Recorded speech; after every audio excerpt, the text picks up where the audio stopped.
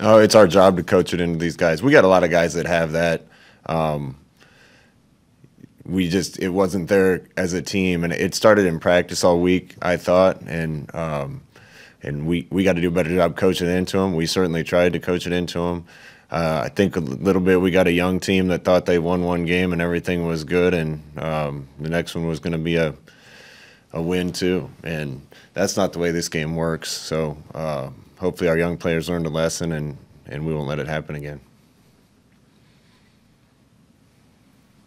Our next question comes from Drake Keeler. Yeah, so the last 2 years you've headed into the Iowa game off of a win, 2018 against Michigan State, 2019 against Maryland. Is the energy coming into a rivalry game any different coming off of a big loss? No, I don't think so. Our guys have responded this week. Energy's way better. I think they're excited to play Iowa. Iowa's a really good team. It's going to be a black and blue game like it always is against those guys. They're going to make you earn it, and we respect them, but we want to play as hard as we can, and I think the guys are going to prepare. Next question comes from Parker Gabriel, Lincoln Journal-Star. Hey, Scott, did you think any different of your quarterback performance overall after watching the film? And obviously, you've been through the ups and downs of being a college quarterback. How can you help instill confidence in the way those guys play and just the pace that they play at? Pace has been good this year. Those guys are running hard. They're evading rush when they need to. Timing on throws needs to be a little better. We're really young outside, so it's not all on the quarterbacks. But overall, our quarterback play wasn't good enough on Saturday, particularly the turnovers. We got off to such a bad start. But just like every week, we're going to let those guys compete. I've been talking to those guys about just what you asked, being confident. Both of them believe in the type of player they are and the type of throwers they are. And they both have the capability of doing it. Is there an added dimension to the challenge, just given how young you are outside? I'm not trying to make excuse for those guys, but I mean, does it make it hard for a quarterback to be confident if you can't trust that a guy is going to be in the right spot at the right moment? Oh yeah, That's the passing game. We've thrown for a lot of yards in this offense, and we're not on track to do that this year. We got the kids in the program that I think are going to be great receivers. They're all young. A lot of them are young. A couple of veterans that are doing a really good job. But our quarterbacks need to trust them, and we need to be in the right spot, and we need to be at full speed and all those things. And we're working toward that every day, and it was better today. Next question from Joe Nugent, WOWT. Scott, I'm curious about Thursday. Will you guys have a practice? You'll travel, and then Thanksgiving for so many people is going to be different this year. Will it be a different experience compared to other years for the team, whether or not you can get together or not? Yeah, this whole year's been rough and trying to manage things. We're going to treat Thursday like it's a normal Friday for us and head over there. We're trying to work through right now how many guys we can let go home. If we go home and get some guys with the virus, that could put our season in jeopardy, the rest of the season in jeopardy. And I'm sure our guys after this long haul are ready to go see family, but we got a couple more games to play, so we're trying to work through that schedule right now. But we'll treat Thursday, other than a nice team meal, the same as we do the day before any game. Sam McEwen, Omaha World-Herald. Scott, I have two very different questions. The first one is this: you've been a quarterback coach and an offensive guy for a long time. You know what it looks like when it's really good, and you know what a good quarterback looks like. You recruited and coached Marcus Mariota. You recruited Justin Herbert, even though you didn't coach him, but Lubick did, and you had Mackenzie Milton. How close are your quarterbacks right now to the kind of players that those guys were, and that kind of play? How close are they, and what do they need to do to get there? They both have enough talent to be those guys, Sam, and we haven't gotten them playing there yet. Luke was in his second start. That's tough.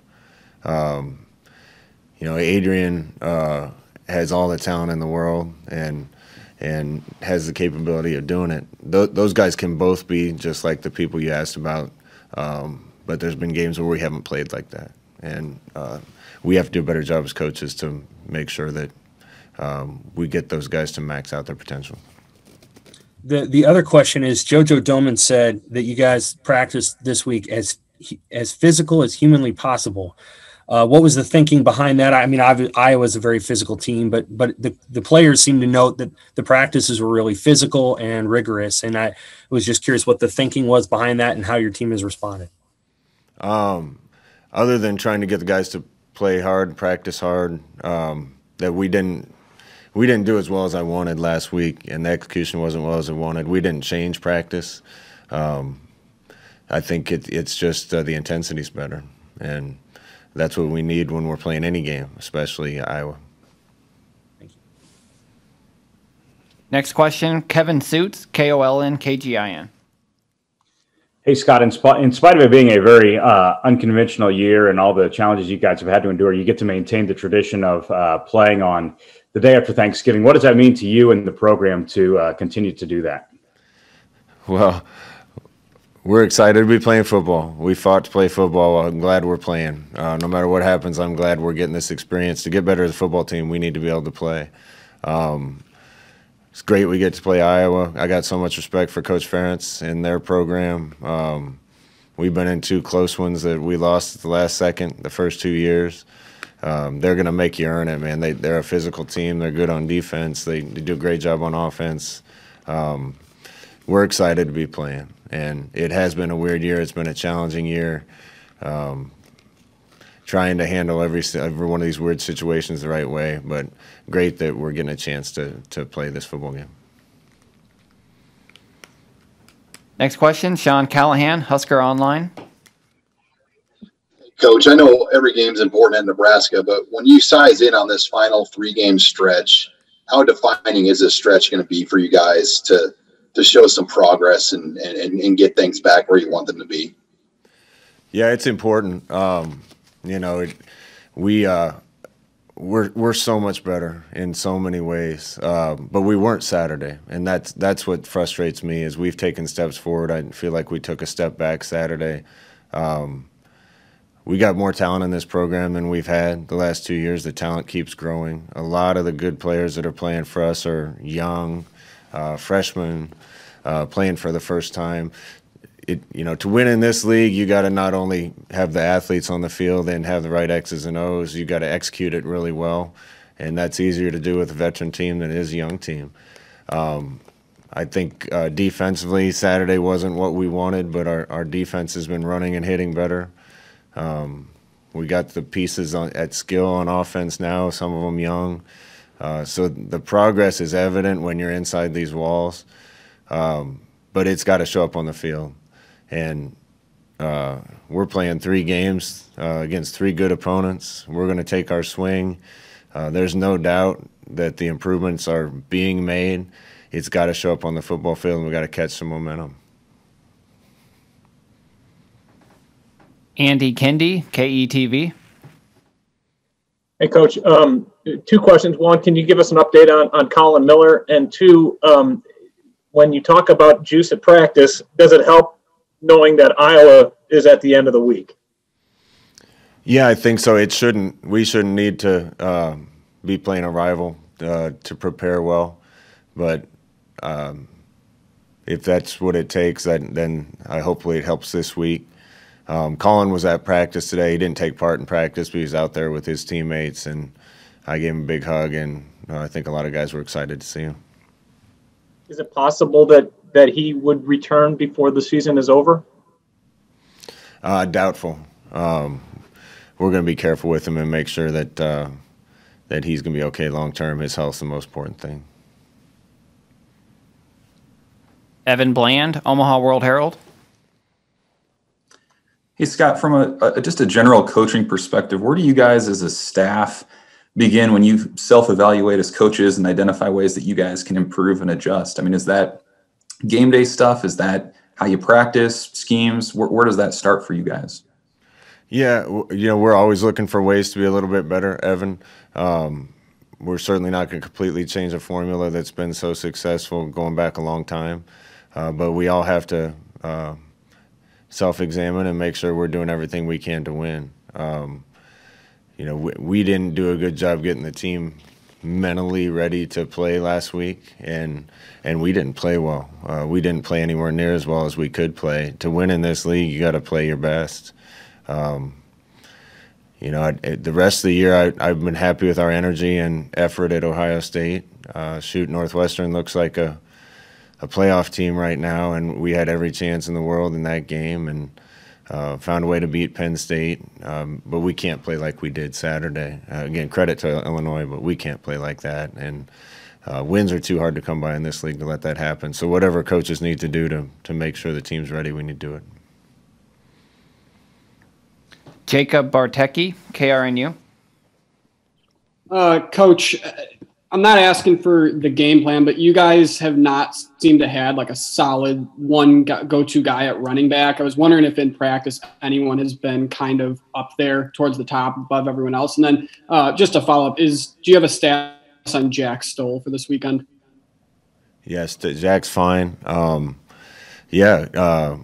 Mills was kind of our lead running back. He's been nicked up. That puts us in a position where we got Wandale that we want to use at receiver, but can put him in the backfield and can do special things, and some freshmen. And those freshmen have been battling it out. And I can't tell you there's one that's clearly on top because they're all talented kids, but that's the boat we're rowing in right now.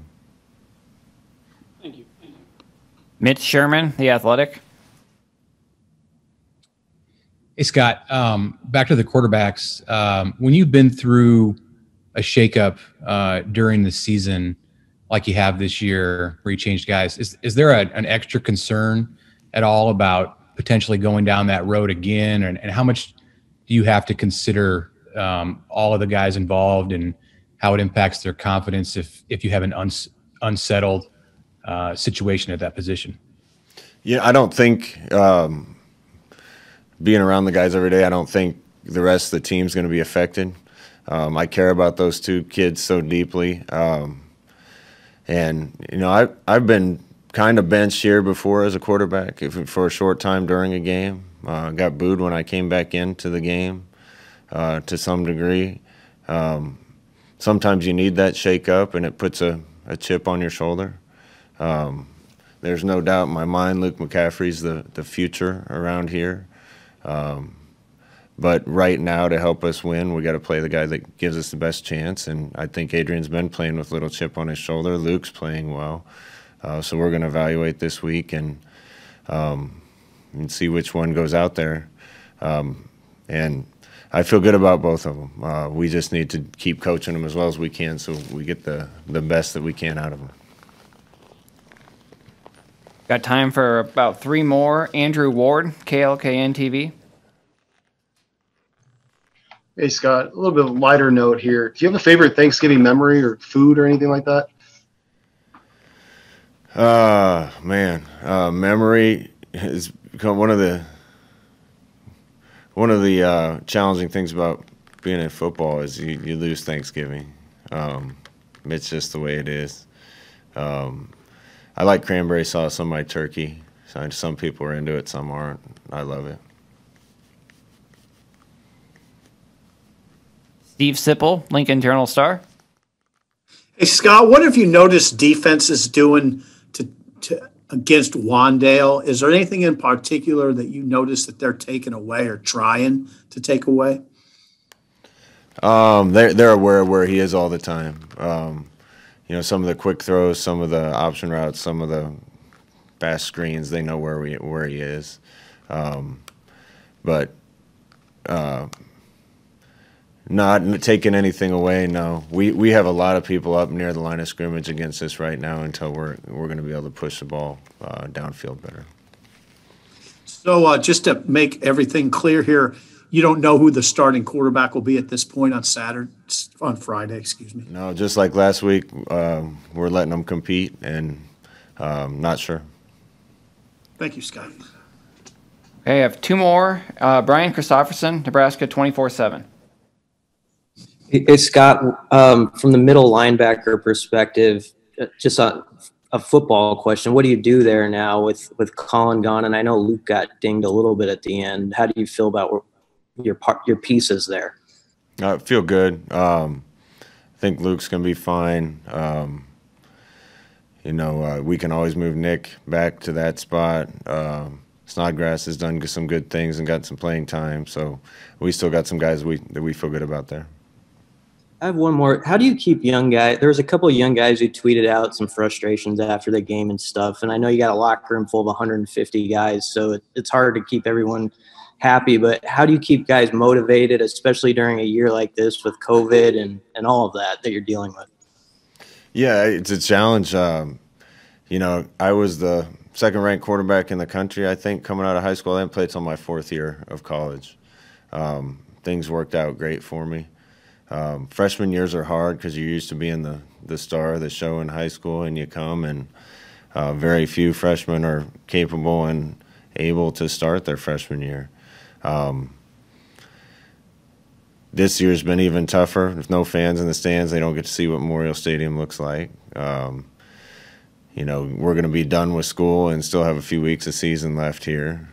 So there's been probably even more challenging before. But at the end of the day, a lot of kids need to learn to be patient, and if they persevere, things are going to work out better for them. Not everything happens easy or right away or when you want it to. Kind of like the progress we're making as a team, but hasn't quite gotten there yet. And we try to teach those lessons to those kids every day. At the end of the day, some of them will learn them. Some won't, and won't stick around here or somewhere else they go. But that's the challenge facing a lot of us. Thank you, Scott. And our last question comes from Eric Olson with the Associated Press. Hey, Scott, can you confirm the nature of Colin's injury? I know that you say that when a guy's going to be out for the season, maybe sometimes you can do that. Yeah, they're still kind of testing everything to make sure. They're calling it a spinal concussion. So I can only tell you what that sounds like to me, but I don't think they found any serious issues that went on. I think he just took a hit in the exact wrong way, and sounds like everything down the road is going to be fine.